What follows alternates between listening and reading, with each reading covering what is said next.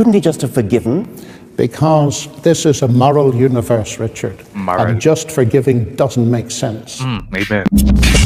Here's a fascinating segment of debate between John Lennox and Richard Dawkins on science and God. Do you really think that the creator of this magnificent edifice of the universe, the expanding universe, the galaxies, he really couldn't think of a better way to get rid of the sins on this one little speck of dust than to have himself tortured? He's the one who's doing the forgiving after all. Couldn't he just have forgiven?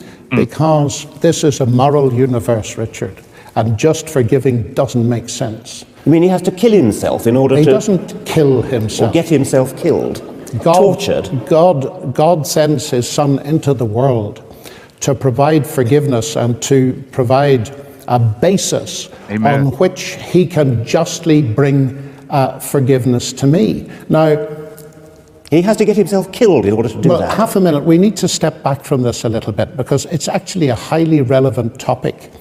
In your world, where is justice?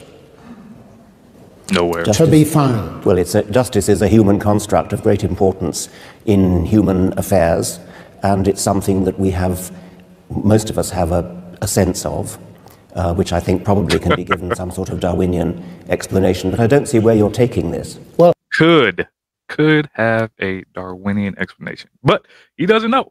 Because really, when you have this understanding that there's not a God, you can only go so far. You get to about here, and then it stops. No matter where you go, no matter what science or math you use, it just stops right there. But real quick, I wanted to give a shout out to whoever created this video, because right now there's fire. They got the captions up top. They're throwing in the memes at the bottom. Yo, that's cool. That's cool. But also, I want to say shout out to Dr. Frank Turek, because I was just watching a video of his, a lecture of his this morning. And in the lecture, he was talking about this sergeant, and rest in peace to him, God rest his soul. His name is Michael A. Mansour. And, well, actually, I don't know if he's a sergeant, but he's a soldier. And while he was on a mission, there was a firefight happening, and a grenade was thrown, and he ended up jumping on the grenade, saving his 2 soldiers that were with him. And what greater love is that than to sacrifice yourself for somebody else? That you chose to give your life for somebody. And, you know, Richard Dawkins was talking about earlier about, oh, well, he couldn't think of a better idea. What's more loving than that? What's more loving than sacrificing yourself for others? And not only did Jesus sacrifice himself for you and me, he sacrificed himself for the entire world. But unfortunately, the world doesn't see that and doesn't respect that sacrifice. So therefore, they kind of run from it, or they want to accept their own sacrifice, knowing that they can't pay for it. I'm so very glad today that I can say that I serve a loving God who not only created me, but said, you know what, I created him to be a certain way, but unfortunately with his free will, he decided to go against that and go against what it is that means to be in fellowship with me, but yet I will still make a way for him. That's who we serve as Christians. We serve a God that still made a way. Let's keep getting into the video. Let's keep learning from Dr. John Lennox, man. Well, I tell you what, his voice, I can listen to him talk for hours. Give me some cookies and milk and cookies, and some John Lennox. Let's do this. My question is there any ultimate justice? No, bro. You see, you say this is petty. I'm saying I find myself in a world which is a broken world. I find myself in a world where there's massive injustice, where many people won't get it. We're so privileged. We live in Oxford and so on. We've got enough money to live on, etc., etc. But if there is no God, then there's no ultimate justice. And one of the things that the resurrection transforms for me from pettiness right into center stage is, if this is true, then there's real hope that there'll be a rational evaluation and fair justice at the end of the world. But atheism doesn't give you that. Okay, suppose there is no hope, suppose there is no justice, suppose there's nothing but misery and darkness and bleakness, suppose there is nothing that we would wish for, nothing that we would hope for. That would suck. Too bad. That doesn't make it true just because God would make us feel good. Well, of course it doesn't. Well, then why do you bring that argument up? Because I believe that there is evidence that it is true. Lennox highlights the idea of a just God, which is central to Christian teaching. Amen. Jesus' death on the cross was a display of God's own justice in paying the penalty of the sins of the world. Thereby, the cross also gives believers the assurance of ultimate justice and vindication in the life to come. While on the other hand, atheism just doesn't have any response to injustice faced by innocent people in this world. In Dawkins' own words, too bad. Well, too bad. I don't believe in the resurrection just like that. Because faith is based on evidence. But you've changed it around again. What you said before was that there is no hope without God, and it sounded... Well, that's true. That's absolutely true. Okay. You just admitted it. I haven't admitted it. I said, if that's true, yes. So what? I didn't say it was true. But anyway... but therefore the question to be decided then is there a God, and has he revealed himself? And that's where, again, I think this pettiness needs to be pushed aside, because I can't get to know you as a person. You're not just a scientific object. I can look at you through a telescope or a magnifying glass. I could even dissect you and so on and so forth. But because you are a person, I cannot get to know you unless you're prepared to reveal yourself to me. So the fact that the claim of Christ to be the truth, to be God incarnate, that makes perfect sense to me, because if there is a God who invented this wonderful, marvelous universe with all its science and all the rest, then he has taken the initiative in getting to know us. And amen. Amen right there. I tell you what, that's what we serve today, man. Forget all the other guys out there that are either causing chaos. Like, you know, if you think about Loki, right? He's a god of mischief, right? Or if you think about all these other guys like Zeus, who's kind of like lightweight petty and a whore, really, because he'd be sleeping with everybody and they mama for real. So we serve a God that truly loves us and truly wants a relationship with us. We serve a God that is just and loving. So not only is he willing to pay for my sin, he wants to pay for my sin and get to know me. He wants me to get to know him.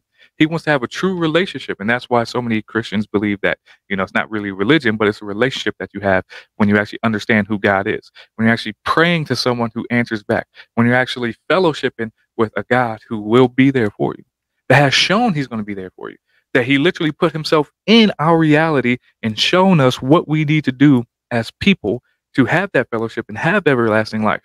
That's what love is right there. So he wants to have a relationship. He wants to be a friend that's closer than a brother. That's the God that we serve. The God that we serve as Christians. We don't have to think about or question or not if God loves us or wants to have a relationship with us. He tells us. He has given us his word. He has given us his word that says he wants to have a relationship, that he came to die for us on the cross, that we are sons to him, that he is our father. You don't get no better than that. You don't get no more loving than that. But let's get back into it. Revealing himself to us, and he's revealed himself to us at the level we can understand. We're persons, he's a person. That at least makes sense. So one of the very important questions to ask is that really true, or is this simply myth and fantasy? Well, myth and fantasy for me. Yeah, well, for the Christians, the incarnation of Jesus is the ultimate special revelation of God to humankind. The expression of his love in the person of Christ is the proof that God is not distant but desires to connect with humankind. Amen. In his book, The Atheist New Testament scholar Bart Ehrman has to say this about those people who claim that Jesus never existed. The Messiah was supposed to overthrow the enemies, and so if you're going to make up a Messiah, you'd make up a powerful Messiah. You wouldn't make up somebody who was humiliated, tortured, and then killed by the enemies. Okay. You could possibly persuade me that there was some kind of creative force in the universe. There was some kind of physical, mathematical genius who created everything. The expanding universe devised quantum theory, relativity, and all that. You could possibly persuade me of that. But that is radically and fundamentally incompatible with the sort of God who cares about sin, the sort of God who cares about what you do with your genitals, the sort of God who is interested, who has the slightest interest in your private thoughts and wickednesses and things like that. Surely you can see that a God who's grand enough to make the universe is not going to give a tuppenny cuss about what you're thinking about and your sins and things like that. So you think that morality is not important? Of course I don't think morality is not important. I'm a human being. Sounds like you're saying it isn't important. I'm a human being, and I live in a society of human beings, and within a society of human beings, morality is of course important. But we are one of billions of planets on a huge scale, and a cosmic God who bothers about this kind of human scale is not the kind of God that is compatible with a scientific view of the universe. It's a medieval view. Hold on. So we got this God, right, that's grand, that created everything. So he's talking about the billions and billions and billions of things, right? So in those billions and billions and billions of things are like very, very small details. So if you want to create all these big things, and even when you get to the subatomic level, there's a lot more detail that goes in that. Do you think this God's not detailed oriented? That the fine tuning that goes on, he doesn't know about? So then you think that he cares about all this fine tuning for all this other stuff, but not the people that are actually conscious in it? So he cares about how stars are created and how to control gravity and all these other things, but yet he doesn't care about the people that he wants to have a relationship with? How does that make any sense? Is it like, am I tripping? Am I tripping to think that a God that does all this stuff is not going to care about the people that he's trying to have a relationship with? But that's where he has to come from for, I guess, it to make sense to him. And that just blows my mind. I may be too dumb to be an atheist. That's probably what it is. Or too smart.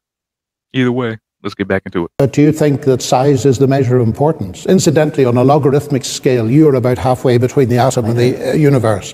So if God thinks in terms of logarithms, your point falls, I think. I mean, this is in a sense an emotional argument we've come into now, and I don't think so at all. I want to if I were going to respect a God, it would be the kind of God the sort of God that Carl Sagan might have worshipped, not the sort of medieval God who fusses about sin, the obsession with sin and righteousness. Wait, time out. You just talked about that being an emotional argument for the Christians, but you gonna talk about this? Like, this ain't emotional? Like, yo, if I was gonna represent a God or believe in a God, he's gonna be this guy who's all this and that. Am I tripping? Did he just say what? Hold on. Hold on. I don't. Let's get back into it. Sort of, I keep coming back to this word petty, and I stand by it. It's intriguing that Dawkins does care about morality, but on what grounds does he base his morality?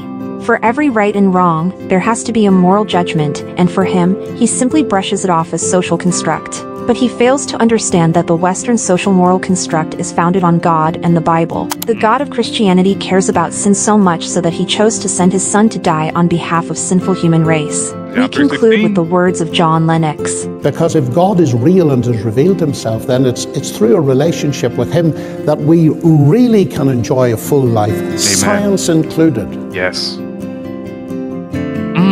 Let's go with the scriptures. Shout out who made this video. No, thank you. Thank you for taking the time. Hey, man, so that was John Lennox talking with Dr. Richard Dawkins about his understanding of Christ and who God is. So I really don't have nothing else to add to this video. It's a great video just like to listen to, and it really just continues to help me grow my faith, because really just listening to the atheist point of view, or at least Richard Dawkins' point of view, that made no sense to me at all. Absolutely none. Especially with some of the arguments that he used. But anyway, with that being said, this has been your boy, the Scripture Plug.Albert. If you made it up to this point, I appreciate you so very much. If you want to like and subscribe and comment and all that fun stuff, cool. Help the channel grow. We do reactions over here. And also, if you want to share your testimony, hit your boy up. I'll have you on and we'll share your testimony, because one thing I like to do is go live and have people share what God has done in their life, because that's a beautiful thing to me. That being said, I'm out.